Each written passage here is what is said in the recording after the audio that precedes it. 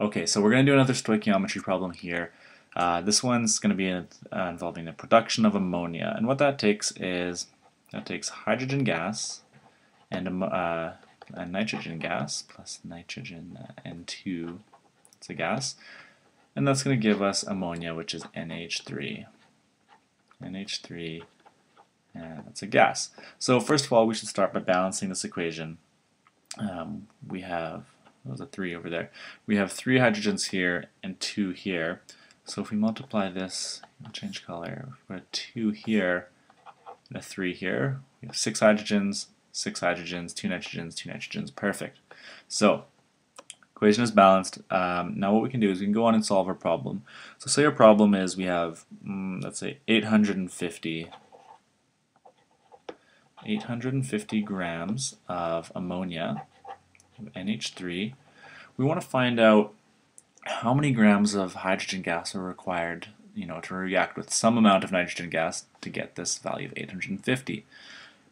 So again, we'll write it like this. We'll just, for kind of reference, we'll put our answer over here is going to be equal to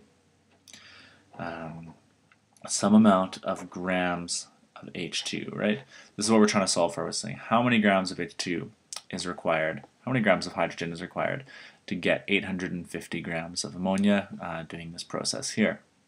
So first of all, I guess before we move on again, let's write down just, we're going to round the atomic weights here, but or the molar masses, sorry.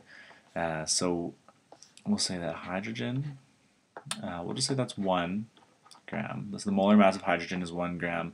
The molar mass of nitrogen is 14. And we can go from there. We're just eliminating the decimal places here just for simplicity. So anyways, to start off, the first thing we're going to multiply this is, well, we want grams of NH3 here on the bottom. So grams of NH3. And so we said here, well, 14 plus 3 times 1, that's 17 grams.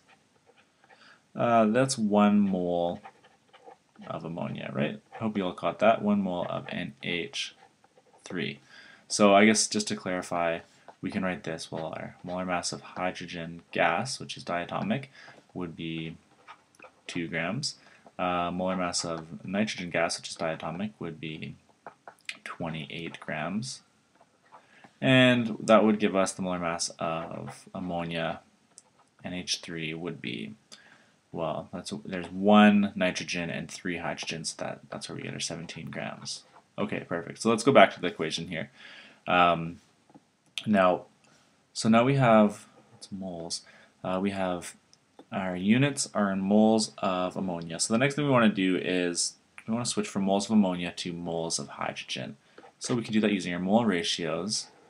We'll put moles of ammonia on the bottom, NH3, and we'll put moles of hydrogen gas on the top. So moles of ammonia, we have 2, and then we have 3 moles of hydrogen gas on the top. Okay, so the last thing we want to do is we want to convert this into grams of hydrogen gas. So we'll put moles of hydrogen on the bottom, moles of hydrogen gas, and then above it we will put the molar mass, and the grams. Sorry, the grams of hydrogen gas. All right, perfect. And we set up here the molar mass of hydrogen gas is 2 grams. So that's 2 grams per 1 mole. All right, so now what we can do is we can go through and just make sure all of our units are going to be right. So we have grams of NH3 with grams of NH3. We have moles of NH3 with moles of NH3, so that cancels. Then we have moles of H2 and moles of H2, so that cancels. And all we have to do now is we multiply 850 times, oh, we can cancel these 2's here too. Look at that, 2 times 2. So 850 times 3 divided by 17, just punch that in your calculator instead of doing that by hand. And then we see, just if we do that quick, we get 150 grams of hydrogen gas. Perfect. So what do we do here? We knew, our problem said that we know that this process results with 150 grams of ammonia. So how much hydrogen in this balanced chemical equation would be required for that outcome? Well, here's the answer. It's 150 grams. And I guess while we're here, what if the question was asking how much nitrogen gas did it use? Well, let's just do that. We have time, so let's just do the same process here, and let's solve for how much nitrogen gas we used as a reactant. So again, we're ending with 850 grams of ammonia. So we have NH3. Okay, so now what we want to do is the same thing. We want to convert grams of ammonia into moles of ammonia. So we use the molar mass, which was 17 grams of NH3 to 1 mole of NH3. Alright, so now what we want to do is we want to convert from, moles of ammonia, which we can write down here. We have moles of ammonia, NH3. And instead of going to hydrogen gas, we're switching to nitrogen gas. So moles of nitrogen. And so if we look at our balanced chemical equation, again, we still have 2 moles of NH3, and then we just have 1 mole of the nitrogen gas. And then what we want to do is we want to switch from moles of nitrogen gas to grams of nitrogen gas. So we have, let's put the moles down on the bottom, moles of nitrogen, and grams of nitrogen.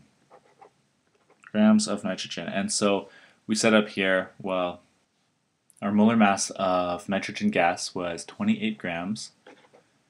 That's 28 grams per 1 mole. Okay, and so now again, we could have written this before, or we're just writing it now. So our answer is going to be in grams of nitrogen. Sorry, that's N2. So let's look through here and make sure all our units result in grams of nitrogen gas. So we start with grams of NH3. Cancel out with grams of NH3. Then we have moles of NH3, moles of NH3. You can cancel that. Then we have moles of nitrogen and moles of nitrogen. So we cancel that, and that leaves us with grams of nitrogen gas. So that's perfect. So what we want to do is we have 850 times 28, and then divide that by, well, 17 times 2. And just instead of doing that in my head, just punched in the calculator. And we're going to get, that's equal to 700 grams of nitrogen gas. So there we go. So if we combine 150 grams of hydrogen gas with 700 grams of nitrogen gas, that will give us 850 grams of ammonia. And that's what we should get. If these two are combined in their proper stoichiometric ratios here, 3 to 1, as far as moles go, then if we're adding 150 grams of one to 700 grams of the other, we should get 850 grams of ammonia.